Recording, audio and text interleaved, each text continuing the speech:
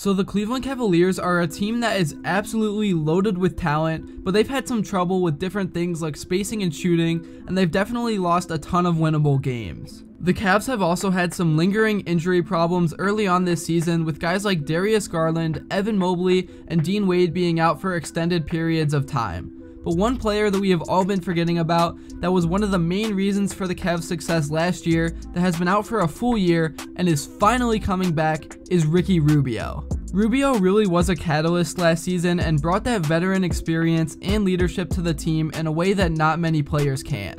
So in this video, I'm going to be talking all about the return of Ricky Rubio and why it is a much bigger deal to this Cleveland Cavaliers team than you would think.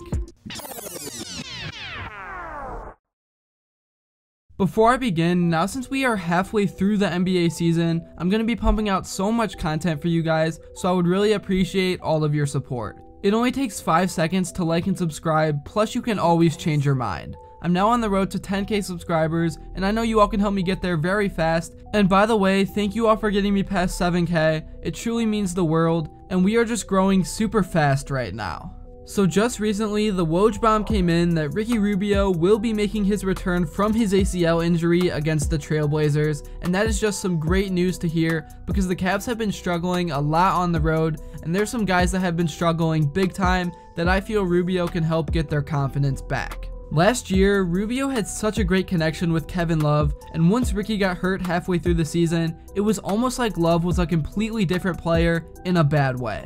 Right now, Kevin Love couldn't make a wide open shot even if his life depended on it, and I'm honestly starting to feel bad for the dude. I know he really wants to be in Cleveland and contribute to winning, but from what I've seen, he just can't make shots anymore. He's too old to play defense, and all he does is try to take charges that barely even get called anymore. He's almost unplayable at this point. So hopefully now that Rubio is back, Love can get back to the player that he was at the beginning of last season, and I believe it's definitely possible. Not only was Kevin Love benefiting from Rubio as the backup point guard last year though, as even Darius Garland was being mentored from him, and at some points of last season, Rubio even started next to Garland. I've heard some people say that there's no chance Rubio is going to be the same player that he was before his injury, which is just ridiculous. Obviously, maybe he lost whatever athleticism he had left in the tank, but the way he plays doesn't rely on much lateral movement. He is just the crafty old guy who finds a way to score and get his teammates involved. And with the way current technology is, players are able to fully recover from injuries almost every time now. Last season, Rubio was averaging career highs of 13.1 points per game and 6.6 assists per game.